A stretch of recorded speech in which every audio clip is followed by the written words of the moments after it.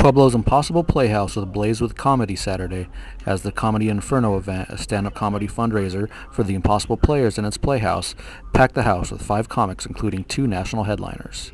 The event was spearheaded by Steel City Stand-Up and aimed high to be the top homegrown comedy event in recent memory. We did a show a few months ago that was a failure. So we decided, let's try and do a bigger show and bring in some more people and make up for that failure and then some.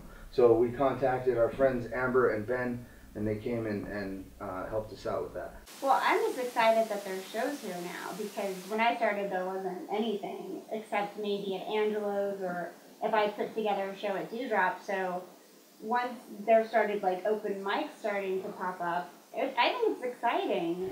You know, when I was at county, I was sort of envious of like the city kids, just because I thought, I'm like, oh, those kids are just, they live on the streets. Like, I thought that they were street kids.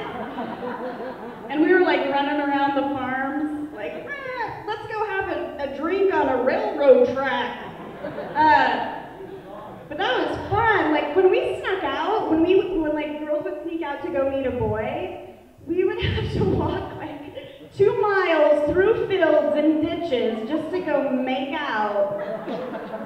And then, you know, run from the cops. Like, there was true love happening at PCH.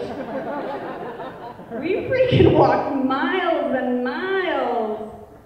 Well, it has grown a bunch more. You know, like she said, there used to be a comedy show once every 5 blue moons at Angelo's. And then other than that, you were stuck watching the internet or performing for your wife or girlfriend. And now we have, some weeks we have 2 open mics a week. We have at least 1 open mic a week, which for us is fantastic. Springs is, you know, we're a 5th the size of Colorado Springs. We have a much huger comedy scene. So they can take all our water, but we're funnier. My friends, I got friends in Colorado Springs, they give me so much crap, because every town has to look down on the next town like we look at Trinidad, right? They do, and they give me so much crap, they're like, Pueblo, and I'm like, whoa, whoa, whoa, whoa. First of all, who has better food, right? Pueblo, home of the Chili and Frijoles Festival, what do you have in Springs? Dry Cracker Thursday.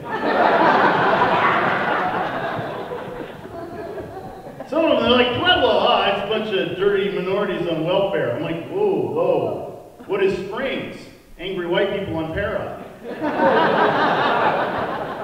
It's the same checking account, guys. Yeah. It's got that, I think the city has, like, because of the people and how working class it is, I think it's got the pieces necessary to, like, build a very cool comedy scene. And judging by the crowd, I mean, they were like so varied in age range. Even the older people had a good time and had kind of a darker like sensibility. They were behind it. So. And it's so nice that it's so and ironic that the stage is designed exactly how I imagine every apartment in Pueblo looks. This is what I imagine a condo in Pueblo looks like. My writing table.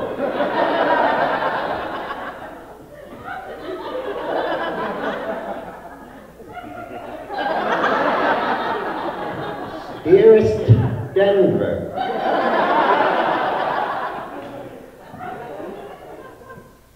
Send provisions.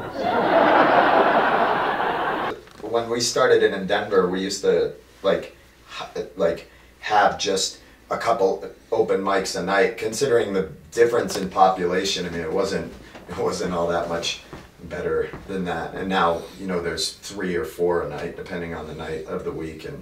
And so I think you guys you're following the same thing. You're just trying to figure out ways to get the people to come out and bringing in people. And if you can get sponsors and people that get behind it, you know, and fly comics in to do it for one night. I mean, comics will go places for basically to break even a lot of the time. I mean, a lot of the people that we bring in, you give them a few $100 in a hotel room and flight and they're good. You know, and if you can make that at the door, you can really start to put together a pretty radical scene. So you hear that, potential sponsors? We did big numbers tonight. Are we having fun so far?